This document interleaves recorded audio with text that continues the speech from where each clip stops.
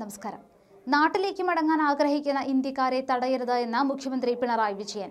കേന്ദ്ര വ്യോമയാന മന്ത്രാലയം ഇറ്റലിയിൽ നിന്ന് അടക്കമുള്ളവർക്ക് വിലക്ക് ഏർപ്പെടുത്തിയ സാഹചര്യത്തിലാണ് മുഖ്യമന്ത്രി പ്രതിഷേധവുമായി രംഗത്തെത്തിയത്. കേന്ദ്ര സർക്കാർ ഏർപ്പെടുത്തിയ യാത്രാവിലക്ക് അപരിഷ്കൃതമാണ്. ഇത് അംഗീകരിക്കാനാവില്ല. വിദേശത്ത് കുടുങ്ങിയ മലയാളികളുടെ പ്രശ്നത്തിൽ നിയമസഭാ പ്രമേയം പാസാക്കുമെന്നും അദ്ദേഹം ചൂണ്ടിക്കാണിക്കുകയായിരുന്നു. വിവാദ സർക്കുലർ പിൻവലിക്കണം. രാജ്യത്തെ പൗരന്മാർ രോഗികളാണ് എന്ന കാരണത്താൽ കേന്ദ്ര സംസ്ഥാന സർക്കാരുകൾക്ക് വിലക്കേർപ്പെടുത്തും സാധിക്കുമോ എന്നും മുഖ്യമന്ത്രി ചോദ്യം ഉന്നയിച്ചു. പ്രവാസികൾ നേരിടുന്നത് ഗൗരവതരമായ പ്രശ്നം തന്നെയാണ്. മലയാളികളെ നാട്ടിലെത്തിക്കുവാൻ സാധ്യമായത് എല്ലാം തന്നെ ചെയ്യുമെന്നും മുഖ്യമന്ത്രി സഭയെ അറിയിക്കുകയായിരുന്നു. KV അബ്ദുൽ ഖാദറിന് മറുപടി പറയുകയായിരുന്നു മുഖ്യമന്ത്രി. സംസ്ഥാന സർക്കാർ പ്രമേയം കൊണ്ടുവന്നാൽ പ്രതിപക്ഷം പിന്തുണയ്ക്കുമെന്ന് രമേശ് ചെന്നിത്തല വ്യക്തമാക്കി. പ്രവാസി മലയാളികളുടെ മടങ്ങിവരവിന് ആവശ്യമായ നടപടി സ്വീകരിക്കണമെന്ന് ചൂണ്ടിക്കാട്ടി വിദേശകാര്യമന്ത്രിക്ക് ചെന്നിത്തല കത്തയച്ചു. 10 രാജ്യങ്ങളിൽ നിന്ന് ഇന്ത്യയിലേക്ക് പൗരന്മാർ വരുന്നത് കേന്ദ്ര സർക്കാർ വിലക്കിയിട്ടുണ്ട്. കൊറോണ വൈറസ് ബാധയില്ല എന്ന സർട്ടിഫിക്കറ്റ് ലഭിച്ചാൽ മാത്രമാണ് വിലക്ക് നീങ്ങുകയുള്ളൂ എന്നും വ്യക്തമാക്കുന്നു. അതേസമയം ഇറാനിൽ കുടുങ്ങിക്കിടക്കുന്നവരെ ഇന്ത്യയിലെത്തിക്കുവാൻ ശ്രമം തുടരുമെന്ന് വിദേശകാര്യ സഹമന്ത്രി വി മുരളീധരൻ അറിയിച്ചു.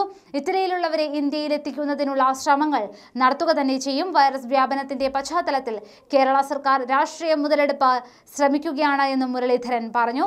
ഇറാനിൽ നിന്ന് പ്രതിരോധ വകുപ്പിന്റെ വിമാനത്തിൽ ഇറാനിൽ നിന്നുള്ള ആദ്യ സംഘത്തെ കൊണ്ടുവന്നിരുന്നു. ഇറാനിൽ ബാക്കിയുള്ള ഇന്ത്യക്കാരുടെ സാമ്പിളുകളും കൊണ്ടുവരികയും ചെയ്തിട്ടുണ്ട്. ഈ സാമ്പിളുകൾ പരിശോധിച്ചതിന് ശേഷം തുടർ നടപടികൾ ഉണ്ടാകുമെന്നാണ് അറിയിക്കുന്നത്. ഇത് സംബന്ധിച്ച സർക്കാർ തീരുമാനം വിദേശകാര്യമന്ത്രി വ്യക്തമാക്കുമെന്ന് മുരളീധരൻ പറഞ്ഞു.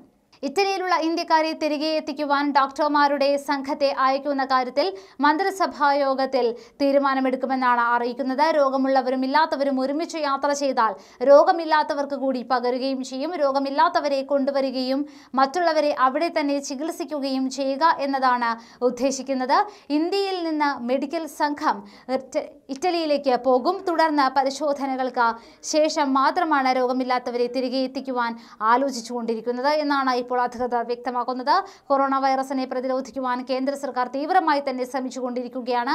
അതിനിടയിൽ കേന്ദ്രവും സംസ്ഥാനവും തമ്മിൽ ഏറ്റുമുട്ടൽ നടക്കുന്നു എന്ന തരത്തിൽ കേരളത്തിൽ നിന്ന് സന്ദേശം ഉണ്ടാകുന്നത് രാഷ്ട്രീയ ലാഭത്തിന് വേണ്ടിയുള്ള നീക്കമായേ കാണാൻ കഴിയൂ.